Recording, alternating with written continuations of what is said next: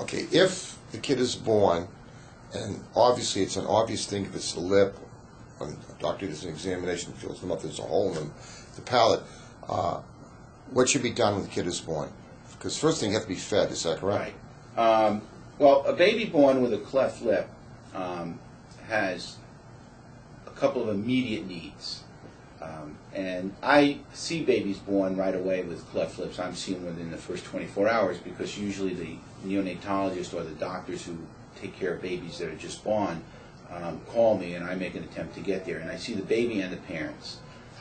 The immediate needs are that feeding is number one.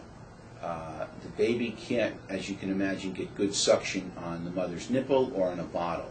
And so there are special bottles made available for cleft feeding, and there are special techniques that usually the nurses can show the mother how to do it.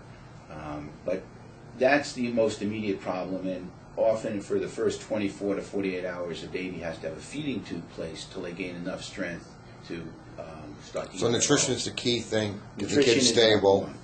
Okay, in the fact you see that, there are concerns there could be other things going wrong in the body too? Well, that's a really good question. Cleft lips and cleft palates are the number one birth defect. Now, you might think that heart deformities were the number one, but cleft lips have a little higher incidence. As a matter of fact, the incidence in metropolitan areas of the United States is about 1 in 500 to 1 in 700 babies are born with either a cleft lip or a cleft palate. Now, that's a red flag because you immediately have to think of other syndromes or other congenital deformities.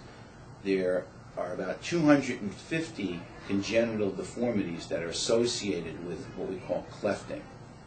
That means that kids born with other body malformations or defects are born with also cleft lips. So you have to think of right away that those kids maybe need to have a sonogram or an ultrasound of their heart to make sure they have no heart defects.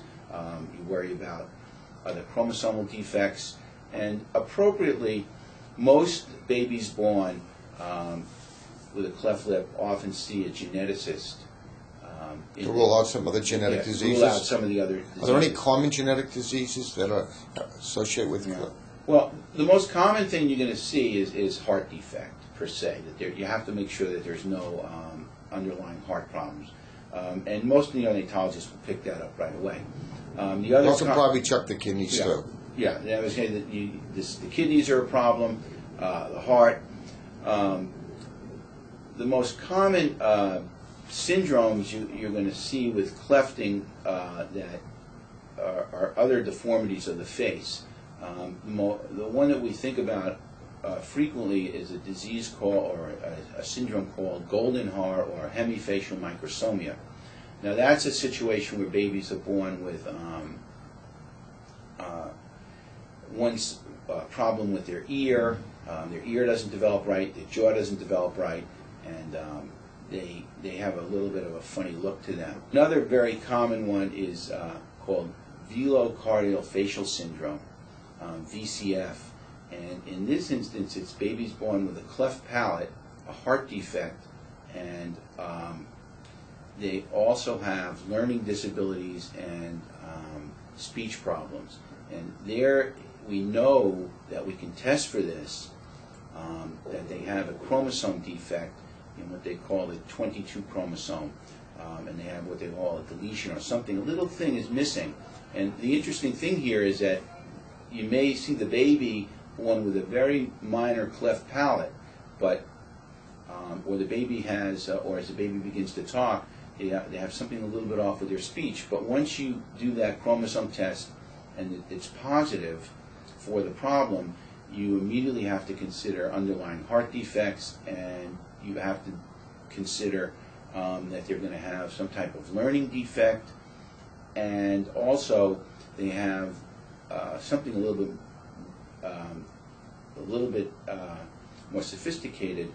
They've got an artery in the back of their throat that could be in the wrong place. The carotid artery could be in the wrong place, and you have to know that because when you do the surgery to correct their speech, you have to test to make sure that artery is in the right place, which could be a life-threatening problem. So the whole approach to this would be more than just a oral surgeon or a plastic surgeon. There could be a cardiologist involved, a radio person, speech pathologists involved, pulmonary people. It's a team effort. Correct. Social service will probably be involved. So it's a team that affects what we're going to do with a cleft palate or a cleft lip. Because it's a gamut of a whole bunch of things. Is that correct? Yeah, that's